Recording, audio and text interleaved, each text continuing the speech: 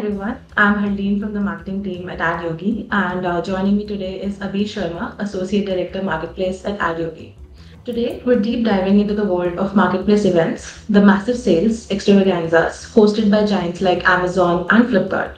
These events can be a goldmine for sellers, but strategizing and executing them effectively is crucial.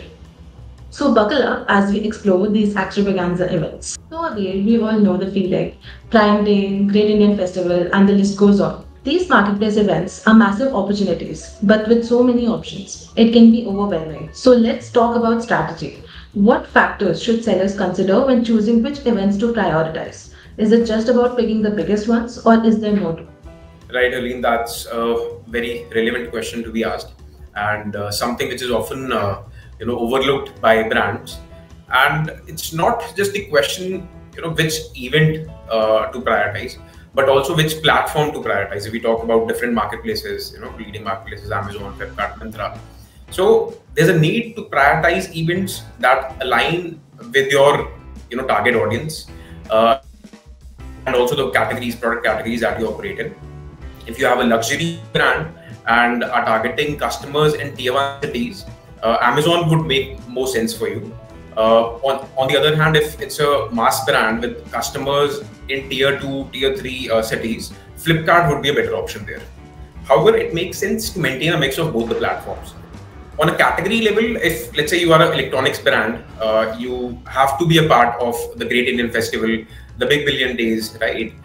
These are by far the largest events on marketplaces. And if you have a fashion brand, you might not scale as much during GIF, but more on during wardrobe refresh sale on Amazon, or end of season sale, all these different sales. So category would also influence how to prioritize. Also, in addition, you should consider factors like competition, your marketing budget.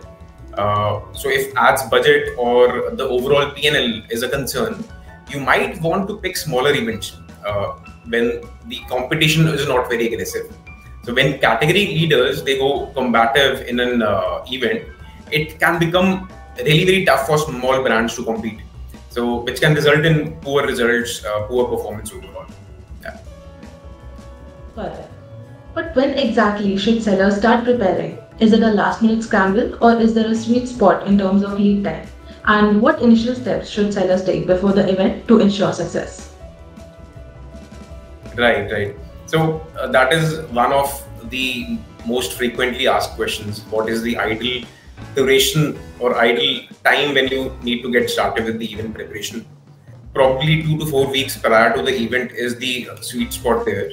However, it would depend on the scale of the event that you're preparing for. Definitely events like Prime Day, GIF, etc., they need much more preparation in comparison to smaller events, for example, Freedom Sale or Republic Day sales, etc. The first step here is to sort the fulfillment and other hygiene aspects of your brand, right? In here we would include your inventory. So ensure there are optimal inventory levels in the top selling, top converting products, right? And the products which serve as cash cows, the products which serve as stars for the brand.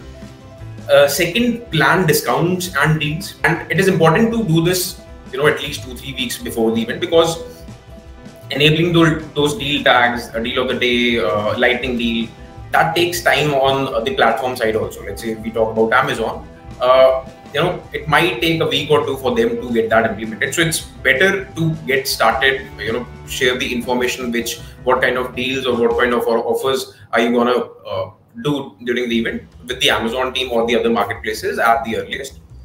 Third is leverage FBA or fulfillment by whatever marketplace you are there on, because seller ratings do matter. So just plain listing under FBA can boost your organic visibility.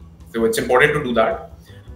Fourth would be to explore ways how you can push for higher AOVs, right? Because higher AOV would result in better ROAS. So there are different venues that you can leverage, probably introducing combos or bundles of, let's say, t-shirts, or introducing gifting packs. So this is also something that we've seen works really better during events, right? So yes, one is inventory. Second would be the content. It's really very important to update your brand store page with whatever event is coming, let's say Prime Day banner, the deals, etc., and also to upgrade your listing for better conversions. Next is the overall budgeting of your ads. How much to spend before the event? What's the ideal duration of the pre-event buzz that you do? How much to spend, during the event? How much to scale during the event? And what kind of budgets post the event? Amazon says that 93% of Prime members, right, who shopped during Prime Day, they browsed products on Amazon during the prior week, right? So people actually start visiting the platform well before the actual event starts, kicks in, basically to take buying decisions, explore products. And this is the duration when people add products to cart. They might not end up buying, but they add products to cart, and later on when the offers are live, they'll complete the conversion there. And also brands that advertise during Prime Day, pre-Prime Day, they see 16% better ROAS during the event. Again, a reason to ensure that you spend before the Prime Day or any other event on prospecting, on getting new customers, new visibility, right? Now, once the budgeting is done, get started with campaign creation. So have day-parted campaigns. You can get some insights from Amazon marketing stream. There are tools such as Adyogi to see which part of the day works better for your brand, during which hours the conversion rates are the maximum, the CPCs are the lowest, etc. So create day-parted campaigns basis that. Second is to have backup campaigns ready, because during any event there are chances that your campaigns are not spending as you had planned, so they are underspending, right? And during the event duration, creating new campaigns, adding new products, new targets, that's the last thing that you would want to end up doing. So it's better to have a second line of campaigns just in case your primary campaigns are not spending enough. The reasons could be many. It could be the competition response also. So you have the second line that can kick in. So what are some best practices sellers can implement to manage their performance during the event itself? And this could be anything from fulfillment to customer service. So let's hear some tips from you. So there's a long list of best practices here, and just talking from an ads point of view, as I said, there'll be a long list of things that you need to do at a marathon level. And so just to simplify, these can be clubbed into two buckets. One is monitoring and tracking, and the other one is execution. So talking about monitoring and tracking, the first point would be monitoring total sales data every hour. Right? So it's important to know what are your top sellers, and to optimize campaigns during event durations. Total sales data is primarily that you need to look up to, because due to the sheer scale of the events, it is very much likely that these ads dashboard of maybe Amazon or Flipkart, they'll face some attribution delays, right?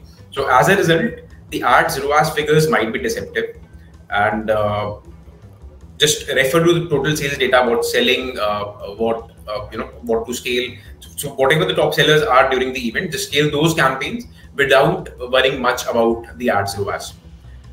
Second would be tracking real-time category trends, and it's very important to know what is the degree of scale of the category that you're operating in, right? And the Amazon team, or let's say your category POC from Amazon, or even your agency, right? They can help you out in getting those real-time category trends for your particular portfolio. Third would be your visibility at front end. So on selected generic keywords, competition keywords, and also brand keywords. And this is simple to track. Just have a list of your top performing keywords, the top performing targets. And if the competition is taking up visibility there, just increase bids, right? And so this is for generic and competition. Talking about your brand keywords, this is a non-negotiable area of visibility. You may set super high bids on all your brand keywords just in case you want to be stress-free during the event, that there's no need to track your visibility. But under no circumstance you should let the competition take this area of visibility. Fourth one would be the competition price and stock availability.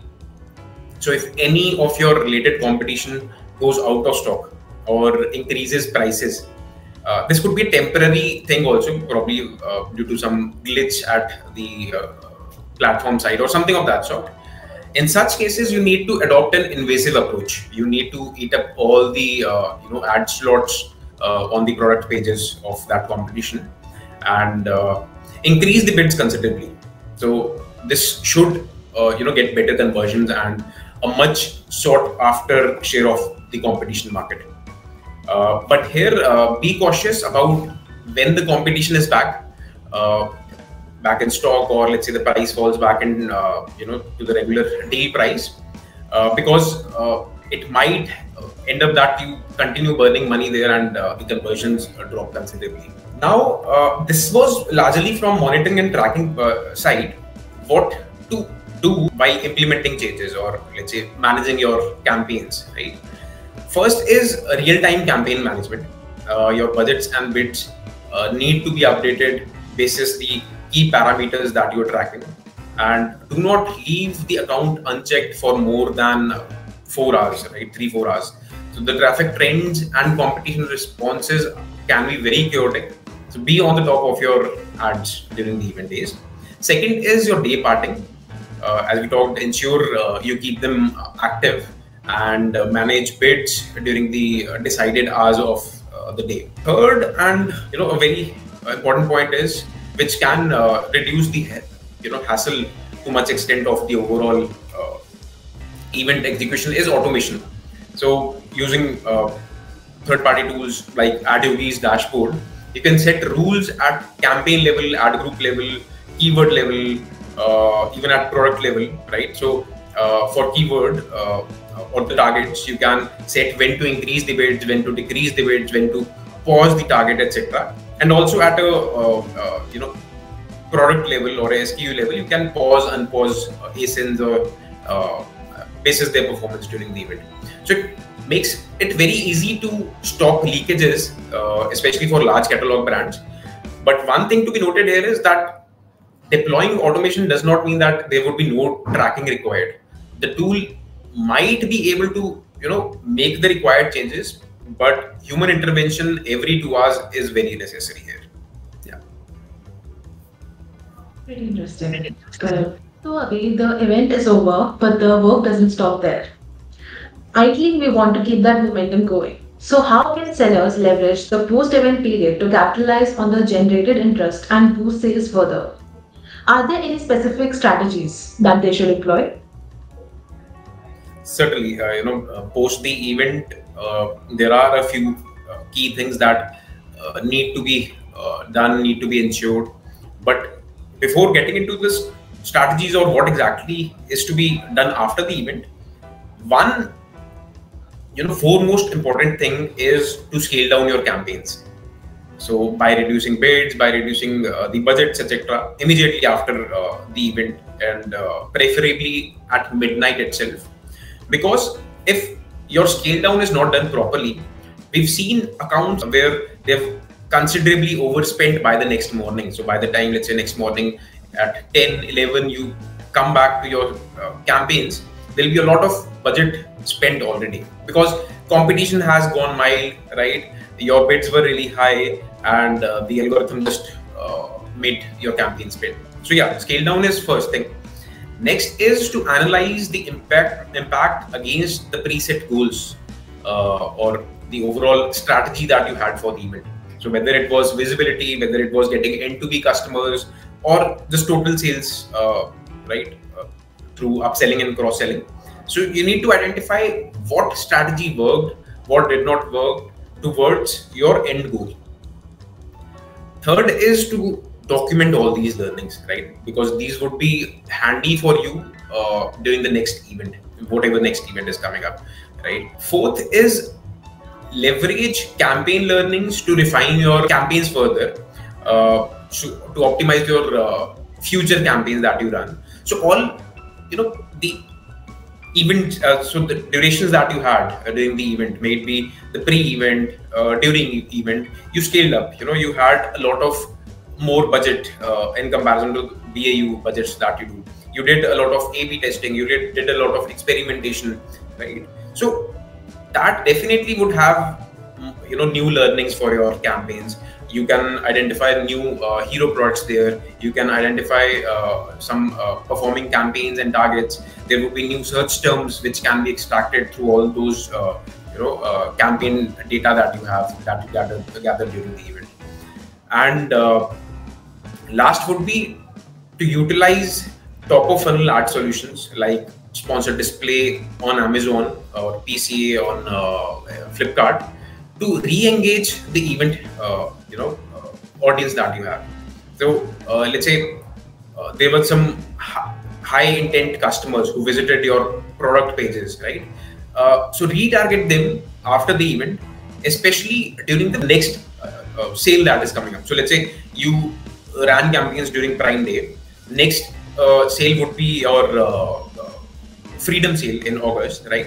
So in Freedom Sale, reach out to the audience that you targeted during Prime Day with better, or let's say some more lucrative offers that you were having during Prime Day. So that's all from my end, Abeer. Thank you so much for joining us today and for sharing these insightful tips and strategies that I'm sure are going to come handy for all the e-commerce and D2C brands during this much-awaited festive season.